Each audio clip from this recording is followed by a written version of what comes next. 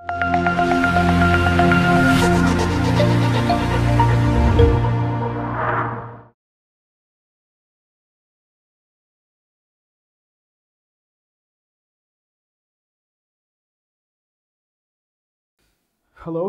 how are you everyone? So, most likely I have a good journey, not like Mr. Hazim journey. It was really interested. So, first of all, I'm gonna give an introduction about myself. I have a bachelor degree in nuclear engineering, so most likely I spent my life in nuclear reactors, energy, simulation. Then I started working for American companies called Aviator Corp. So here where started my journey to enter the new fourth industrial revolution market and to learn more about AI and data science in the energy field and the utilities field. So learning that time, it was really hard. There was no resources. There was no enough resources to learn. So I started reading books. But by time I was looking and seeking for more faster process to learn from the internet. So someone recommended me to take online courses in AI and data science. It was a bit difficult too, because it was my first experience in that. Then I started to detect online courses. So I took more than 180 online courses in AI and data science between 2014 and 2016. Then I started teaching data science and AI and being a consultant for so many companies in the region, like Beyond Limits, Aviator Corp, Aramco in Saudi Arabia, STC, so many banks in the region. Then I wanted to start my company, startup. So everybody thought I'm gonna start an AI startup, but no, they were mistake. I told them there's a bigger problem that we need to solve here in the Arabic countries. It's the fast learning process.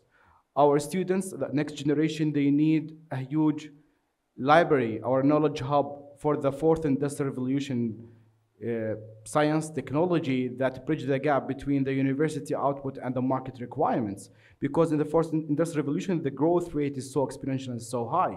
So nobody can keep up in AI, machine learning, blockchain, metaverse, Web3. Every day there's a new technology. Every day there's a new algorithm. So we need a platform, decentralized platform, where it bridge the gap between the knowledge seekers and the knowledge drivers. Here where I started UniHans, the first decentralized e-learning platform in the MENA region. So I had a vision to create the biggest digital online university in the Arab world. And right now, alhamdulillah, after 3 years of operations, we have 500,000 students from all around the Arabic countries. We are the biggest e-learning platform in the MENA region. We have more than 1,200 online courses in Arabic language. So our focus is enriching the Arabic online language. So go back to our theme, what is the future? So I was thinking what I should present in TEDx. It should be something unique, something to think about the future, not right now. So I wanted to do something about ChatGPT, but ChatGPT is right now. So I wanted to tell you things gonna happen in the future. Maybe it might be right, maybe it might be wrong, but there's so many research, there's so many novels, they disagree or they agree with the vision of the future. So most likely, we have 4 industrial revolutions. And right now we're living the 4th industrial revolution with a big data revolution. The main theme of this revolution is the data, and becoming, after this revolution, so many technologies and science like AI, machine learning, blockchain, 3D printing, cloud computing, all related to the 4th industrial revolution. And right now, there's so many companies, big industry, big sharks, they are talking about the metaverse. So most likely, what is the metaverse and why we should think deeply in the metaverse, why it's really important to think how it's gonna be the future, how we're gonna live from here to 90 years. So most likely, in the metaverse, we can read, write, and own. So if we want to understand the future, we need to go back to the history. So most likely, we've been through a lot of technology and revolutions in this industry, especially the internet industry. We started with the Web 1, Web 2, Web 3. And we can mention the biggest platforms in each web.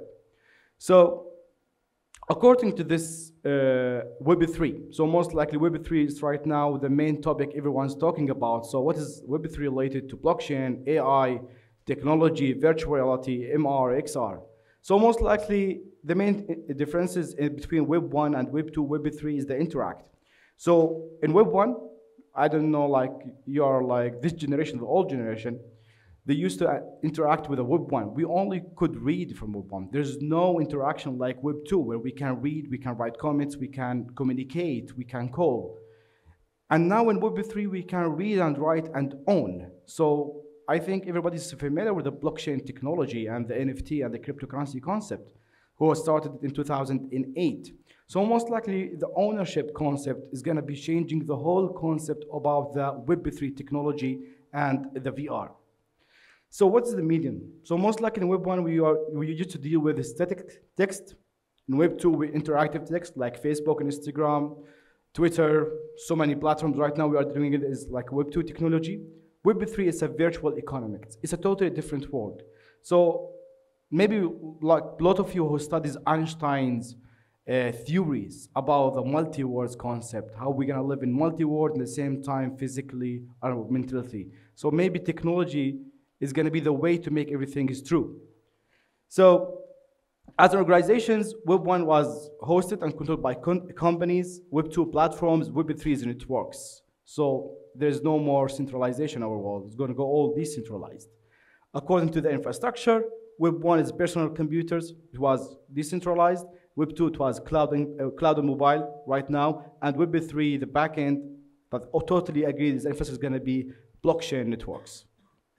So the control in the Web 1, it was decentralized, local network. There was no global communication or centralized like a cloud that we have right now. In Web 3, we are going back to decentralization, but with different concept, with the blockchain concept. Is gonna be more powerful, faster, and more secured. So let's talk more about the Metaverse concept. So the Metaverse is a network of 3D virtual worlds which are connected. They are enable people to interact with each other in real time, regardless of where they may be physically located.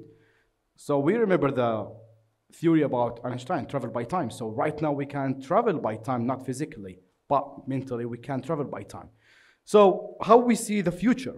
The future is gonna be a multi-world. This world is not more enough for us. We are lacking of resources. The population is increasing by time, so we need to move to another world, mentally, not physically, by using the Metaverse technology. So most likely Meta, it's a Greek word, it's called beyond. The meaning of Meta is beyond, verse is universe, so beyond the universe. So I think we are living the future right now by the raising of the AI technology and the blockchain and the Web 3. I think the novels we used to read and the movies we used to watch is becoming true somehow, because AI, it was a movie. It was an old algorithms, it's called machine learning from 1950 and much more older, but who converted AI to reality is novels and the technology, of course. So most likely I start believing everything that we are read and watch is coming to be real and fact to live with. So the first time that the Metaverse was mentioned about a novel is called Snow Crash. I recommend everyone to read this novel. And this novel has some concept and factor. So the Metaverse is a three-dimensional. So it's a 3D space like our world. A metaphor for the real world. So it's gonna be a copy-paste from the real world. Not might be. So maybe we can live a fantasy world, a different worlds of Metaverse, because right now we have a decentralized, we have Atlas world, we have different Metaverse world in the beta version. Still we are talking about a technology about in the meta version. Blockchain is still in the beta version. And I think we need more 10 to 20 years to have this technology mature. Users can access the Metaverse using virtual reality equipment. Right now, I believe we are going to different technology by time, which is going to be much more flexible and much more cheaper. The Metaverse is experienced from a first-person perspective. Right now, the AI technology still, we are looking for the artificial super intelligence to take a place and start dealing with the AI in a different, totally way.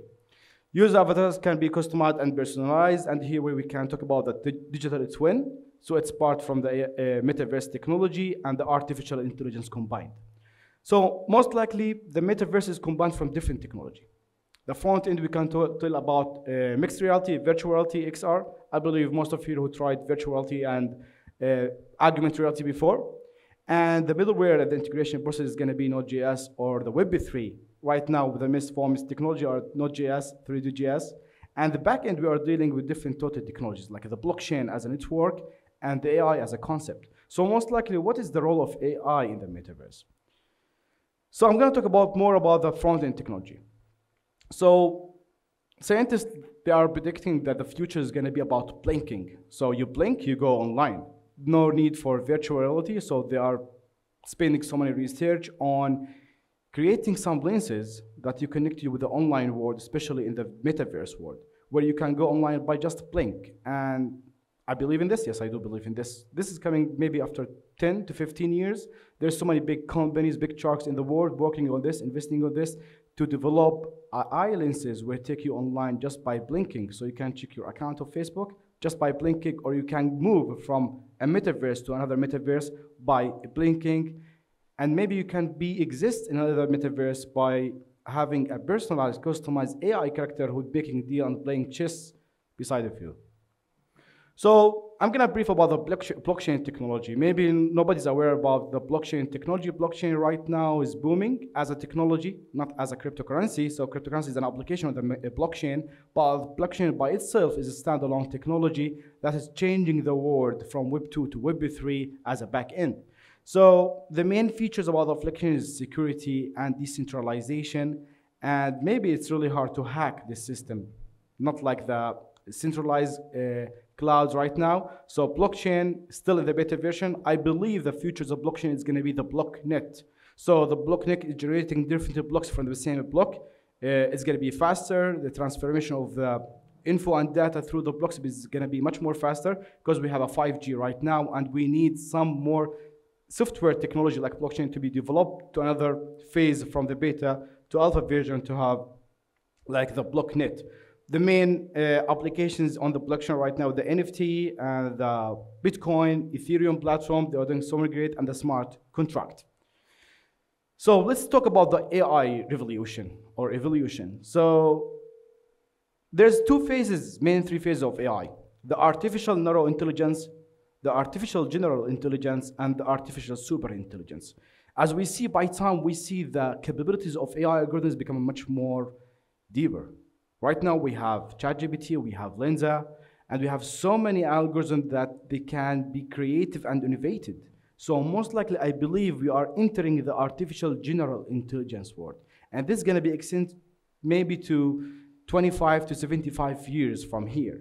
So I believe this level we are talking about, the AI algorithm might be reaching the human intelligence from different areas and perspective. I'm against this, but this is what the future is talking about. I'm not gonna talk about the AI super intelligence. There's a book, this is called the Super Intelligence AI. And there's so many question marks in that era, because still it's a philosophy, it's still we are predicting, estimating about the AI capabilities in the future was gonna be. I believe it's gonna be somehow scary in the future, but let's stay in the general AI because it's promising. I like this area more than the AI super intelligence. So we're gonna see a lot in the coming years from the AI general intelligence, especially in the metaverse.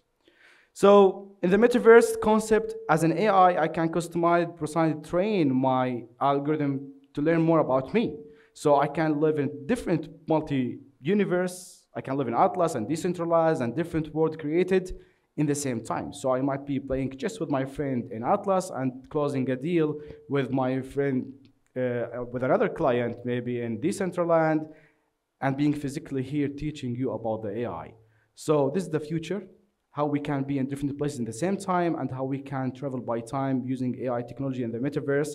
So linking between philosophy and technology, it's the way to be innovative and creative about the future. So everything that we're having right now, we thought it was gonna be a theory, but it's becoming real by time, and this gives us a lesson. Always believe in who've been there, reading novels and books is gonna become true. So here like a table is talking about the rise of Web3 and the 5G. So the mix of growth between technologies is so huge. So that's why when I started a startup, I thought about we need a platform to have all this content technology in Arabic, because we deserve this. We deserve to be up to date with the technology right now. Especially right now, it's not gonna be enough to be an AI engineer. It's not gonna be enough to know about only metaverse. You need to know about everything. And everything, you need a fast learning process. You need to have a huge library of online courses up to date where you can learn and gain and share knowledge. Because now you are a student. but tomorrow you'll be a teacher. So to be a teacher is not something easy. So you're going to be the knowledge driver, and there's going to be a lot of knowledge seekers. So we consider ourselves as the Uber of knowledge, where knowledge is the infrastructure. Building AI companies, there's a lot of competition, and there's so many who's building AI companies, but who focusing on the right infrastructure for the new generation, the coming generation is knowledge. So knowledge is power, and power is money. So most likely that's why I just mentioned a lot of technology in my presentation about where the future is going. And maybe as university students, some of you are studying computer science and some studying data science and AI, and the real journey starts after university. So most likely I recommend all of you to start taking online courses and develop the self-learning process, because self-learning is like diamond. Most likely it's the way you can grow, you can compete in the market, and you can read the future better than anyone else. So most likely it's going to be this the end of my presentation. It was a quick presentation. I hope that everyone liked it, and thanks a lot.